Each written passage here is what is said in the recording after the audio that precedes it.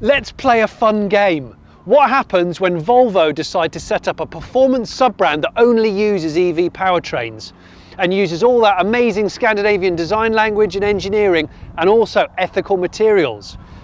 This is what happens. It's a genuine Tesla Model 3 rival and it's called the Polestar 2. And I think there's an aeroplane behind me. It's not, it's a 6-wheel John Deere Gator with Merlin at the wheel.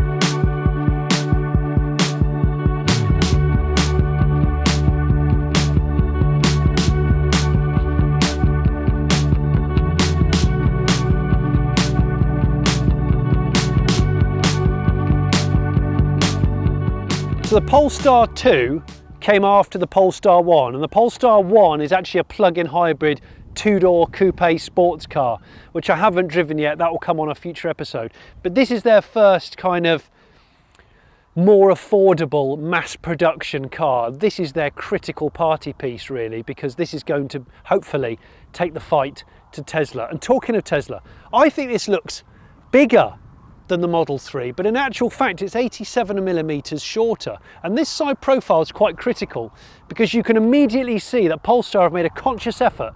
They haven't chased the SUV silhouette. They haven't gone down the road of the EQC like Mercedes or the Audi e-tron.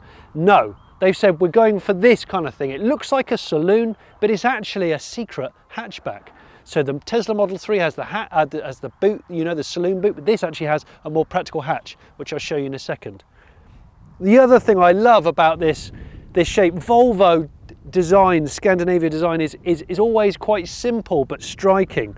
There's this concave piece at the bottom of the door here and a really sharp shoulder line here, and like frameless wing mirrors. It's very odd when you're driving the car. There's no surround to the glass. It's just completely open. So what is powering the Polestar 2? Well, this is the launch model, so it only really comes in one flavour at the moment. This is a 300 kilowatt power car. It's a 150 kilowatt motor at the front, driving the front axles, 150 at the back, so 4-wheel drive, Siemens motors, made in China.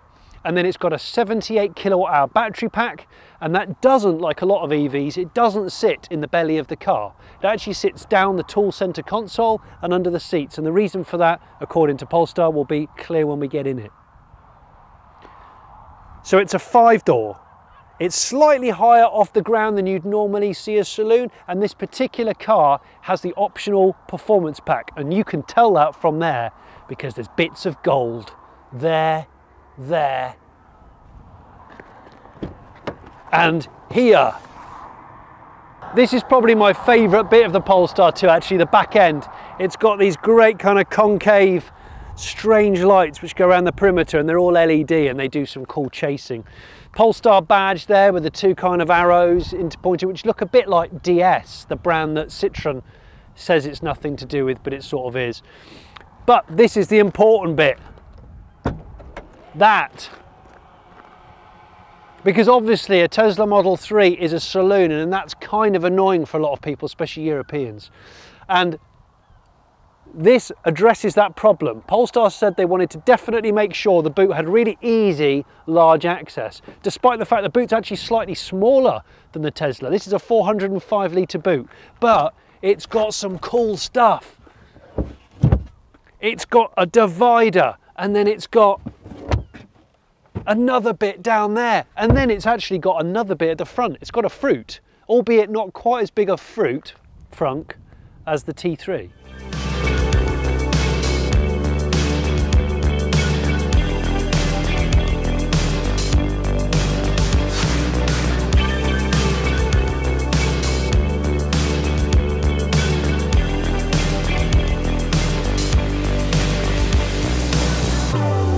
Hey Google, can you mute the navigation?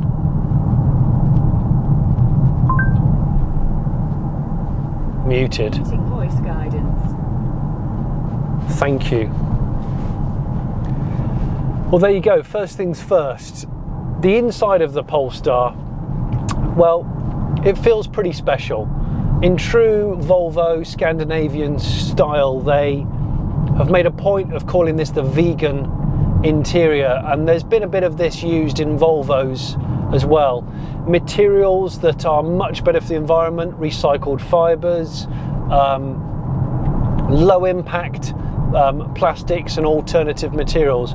And it's bizarre because some of it has a much different texture to what you're used to. Apparently even this steering wheel cover is vegan vinyl. I'm fascinated by it. I think modern Volvos have always had very interesting materials, so it's great to kind of explore these different levels on the dash, and this headlining which has a certain feeling to it, but it still feels premium. It's something that Scandinavians seem to do very well, although the Germans have done it fantastically with the BMW i3 that's getting on a bit in terms of age, but it does not look old at all, and it's used these alternative kind of materials. There is a bit of reconstituted wood here, and you can get that in lighter brown. This particular car is optioned with quite a lot of kind of grey, muted tones. But you can see this centre console is really high. Less like the Tesla, more like the Jag iPace, I would say. And the reason for this is because Polestar says the batteries live down in here and across underneath the back seat, so like a T arrangement. The idea being they put them here so that the footwells would still be nice and deep. There wouldn't be a false floor for the battery packs, and that often is the case in the back end where adults suffer with their legroom a bit. I haven't been in the back yet. I'll go in the back shortly. So this feels Volvo-ish, this steering wheel, and this is Volvo here, and this little selection of buttons, of which, what, there's 3, 4, they're the only buttons. They're the only physical buttons, and a couple on the wheel. Everything else is on this portrait tablet that's obviously been influenced by the Tesla 3. It sits kind of proud of the dash, and this is the first car, this is a world first for a car maker to use the Google operating system. So this really lives and breathes on Google OS, and as a consequence you can use the assistants, you can use things like Spotify through here, all kinds of stuff, and I've put it to good use. Actually, I'm always a bit skeptical of stuff like this because, to be honest, it doesn't always work, but so far it's been brilliant. Let me just try it now that we're on camera and see if it fails me. Hey Google, play the Smith and Sniff podcast. All right, here's the latest episode of Smith and Sniff, the Ineos Grenadine on Google Podcasts. I mean, this is a great podcast. If you haven't already subscribed to it, it's fantastic. Hey Google, stop. Yeah, listen to this indicator noise. It's weird. It sounds like someone is clicking one of those little clickers. You know, those little metal clickers, like a fidget spinner type thing. That's what it reminds me of anyway. We'll be able to get a good idea of the chassis of the Polestar 2, because the thing that I'm really wanting to get under the skin of is the Polestar 2's chassis. Now the one that I'm driving, you can tell, because I've got the gold seat belts, that it has the optional performance pack. That's a 5,000 quid option with 20-way adjustable Öhlins dampers. Now Öhlins are a Swedish company that makes suspension regarded as one of the world's best. But it's manually adjustable suspension, so not push button touchscreen stuff that you'd get on a lot of modern sports cars. You actually, I believe, have to climb under the car and tweak it with spanners if that's your bag. But remember, this is a steel car. The underpinnings of this are not, it's not a ground up EV as such. It's got chassis parts from the Volvo XC40. Now, I know Polestar say they're Polestar, they're not Volvo, but it's a subsidiary of Volvo, and I still think of it as Volvo. There's nothing wrong with thinking it's a Volvo. Volvos are fantastic now, they're better than they've ever been. So, but the one thing that Volvos have always been is very comfortable, and perhaps not the most kind of sharp in terms of steering and in terms of chassis. This is unusually stiff. This has the optional Brembo brakes as part of that performance package, painted gold, nice calipers. But I'm actually, in this instance, I don't really know how good they are, because I don't need them, because the regen braking is that good.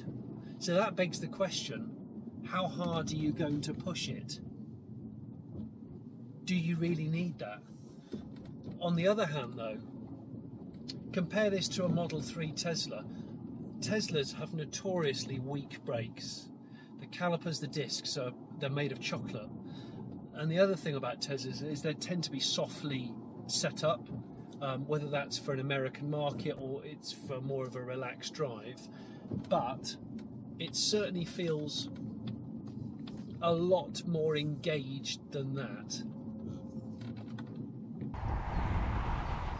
The feeling I'm getting from the Polestar 2 really is in terms of its interior, and then in terms of the fact that it's quite focused as a handling, engaging car. It's more Jaguar iPace in many ways than it is Tesla 3. And that's no bad thing, because I really like the iPace. I think a lot of people discount the iPace because they just look at stats like range and you know, the Tesla charging network, and they don't give it a chance. But if you drive the iPace, it's a fantastic car, and it's been out a couple of years now already. You know, it got there early, and it is a ground-up EV. 300 kilowatts, so 150 kilowatt motors, 487 pounds-feet, so that's about 670 newton meter, torque 660. And it's punchy. I have to say, it's punchy. Top speed of this is 127. I won't be doing that today because sadly I'm not allowed, which is pretty high considering Volvo caps its speed normally at 112. And I know it's not a Volvo, but it sort of is. It's quiet though in here. This one's got the panoramic roof, which I do like. It does feel so stiff. I'm not getting much in the way of body flex. I'm not feeling much in the way of understeer. I don't know whether having smaller wheels might make this car ride a bit better, but because this has got the performance pack, you've got 20-inch forged rims, and they're really good quality rims. Again, look, if you're going to compare it directly to a Tesla, Tesla cannot design wheels. They look absolutely dog shit, whereas these wheels have a beautiful quality to them and a design to them that Tesla don't have. And I'm not like bad mouthing Tesla before all of the Tesla disciples start mauling me. Tesla has changed the game without a doubt. Tesla's drivetrains are almost unrivaled, but this is the bit that Tesla need to learn a bit better, and things like the brakes, things like the suspension, they'll get there, and they'll get there very quickly. But that's what legacy manufacturers, as people like to call them, that's where these guys excel. What's weird is I am in, you know, a sensible passenger car. I keep wanting to call it a saloon, but it's not really a saloon. I'm in a mid-sized luxury hatchback that doesn't look sporty as such, doesn't look sensible, and yet it's got this sort of race tune, quite harshly race tuned damping going on, that seems to jar with the rest of the car, because the rest of the interior and stuff wants to be a bit more easy listening. Oh, there we go. I feel like I thought we were going to have a little incident, so it's It's pulled me in so tight that I feel like I'm wearing a corset. There we go, it's released me. Because it's a Polestar Volvo group car, safety is an absolute tantamount, and that's why it weighs, they say, that's why it weighs more than, say, the Tesla equivalent by about 200 kilos. There's a lot of safety kit going on in here, a lot, plus obviously batteries, plus pair of motors.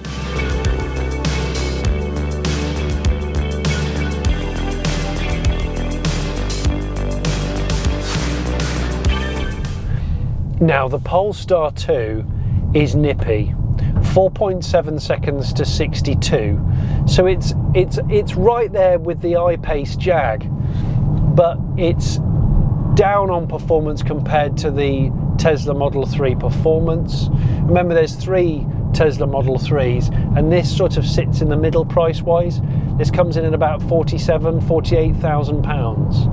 So what do you get for your 47, 48, 49,000 pounds? Well, you've got a 78 kilowatt hour battery pack. That consists of, I think, 78 modules, pouch cells made by LG Chem, so they're Korean cells, and they live, like I said before, in a T configuration inside here.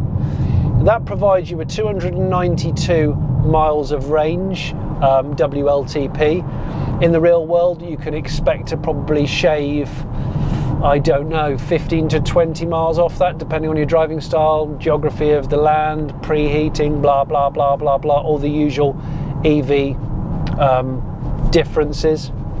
But what's really, really nice about this car is it doesn't have, I'll show you here, it doesn't have a sport mode.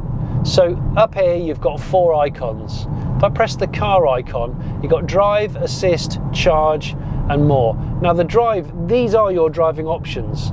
You have the steering feel, 3 adjustments of steering feel. I've got it in the firmest setting because I actually prefer a kind of a firmer steering wheel. I don't like a light, numb feeling wheel. And then you've got 1 pedal drive, which is either off, low, or standard. I've got it on standard, and it's really aggressive.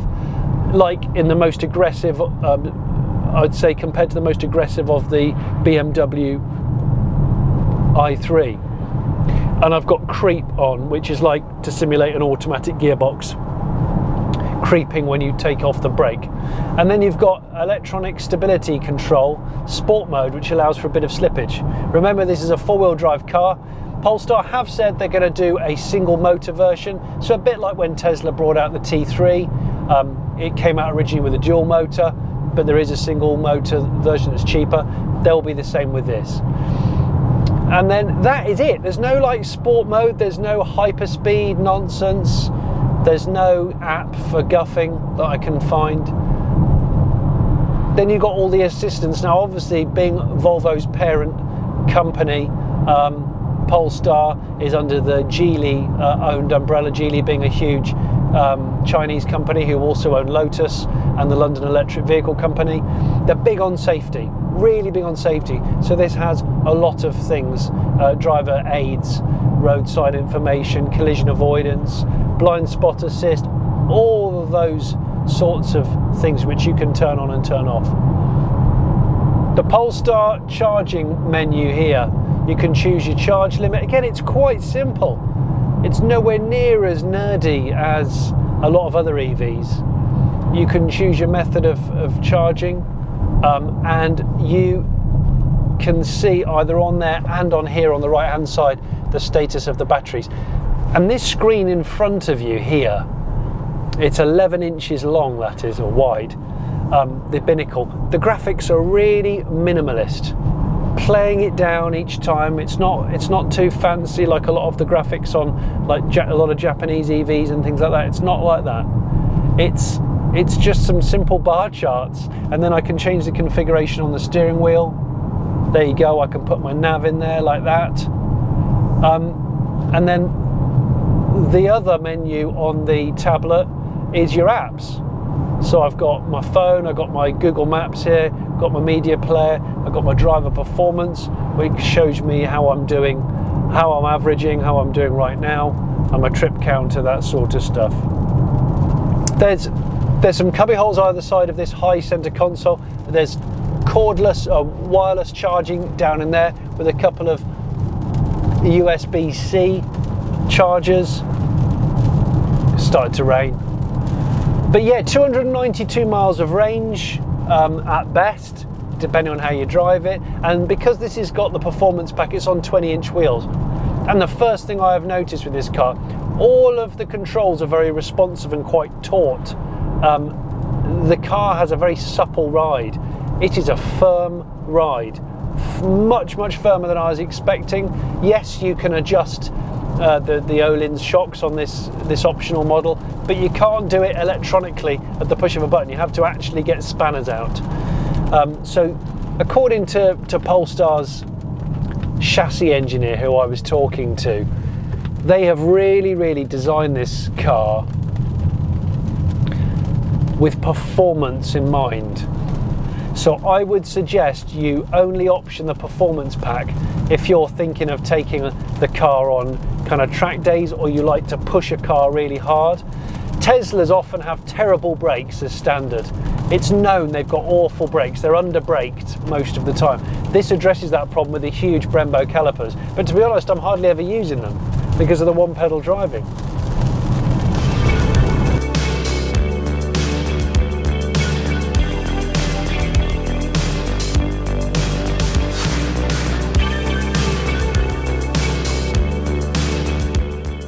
So I went out for a quick drive, and because it's a summer evening, I thought we'd get a bit of sunshine and some low sun. No, we get rain. So I've come in and huddled under a tree, and I'm going to talk about the front end.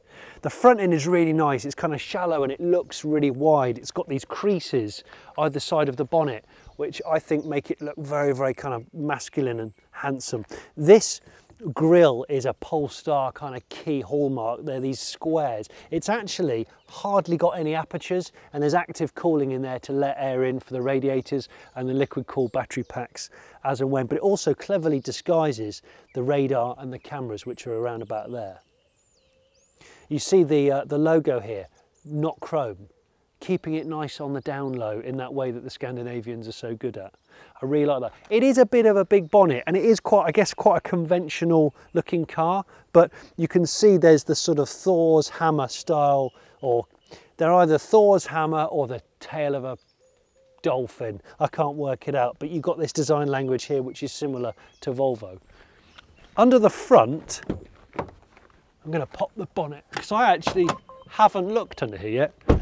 So similar to the Tesla 3, it does have a little bit of storage under here. You can't see any of the motors or anything like that. You just got screen wash there, and then you've got this little, very shallow, I think it's 35 litres of storage here, mostly for your cable really. This is your cable tidy area. It's enough, actually. It's a little bit better than I thought. And you've got the tyre inflation kit down there. So that's where all your cable nonsense goes, and the back can be kept, that really big hatch can be kept for your normal practical shopping stuff. What I like about this is I think it looks more expensive than it really is. One thing I think about a Tesla is if you're buying a high-end Tesla 3 performance, it's 55 grand. This, with all the kit on, is just under that. But I actually think this looks more expensive. Look at it. Look at it, it looks better than any Audi. It's a brilliant looking thing. Charging, right. Here's where you charge on the side here. It'll charge up to 150 kilowatts of rapid charger using the CCS. If it's totally empty, which it never will be, it'll go 0 to 80% in 40 minutes. The other thing that Polestar have done is they've teamed up with Plug Sharing, which is a Europe-wide public network. And using this little RFID card, you can swipe and use thousands of different charge points just to make it a little bit easier. That's the key fob. It's a bit cheap and nasty, but Polestar promise that you'll be able to use your phone soon to unlock and start the car. Anyway, let's have a sit in the back. Okay, first time I've sat in the back of the Polestar 2.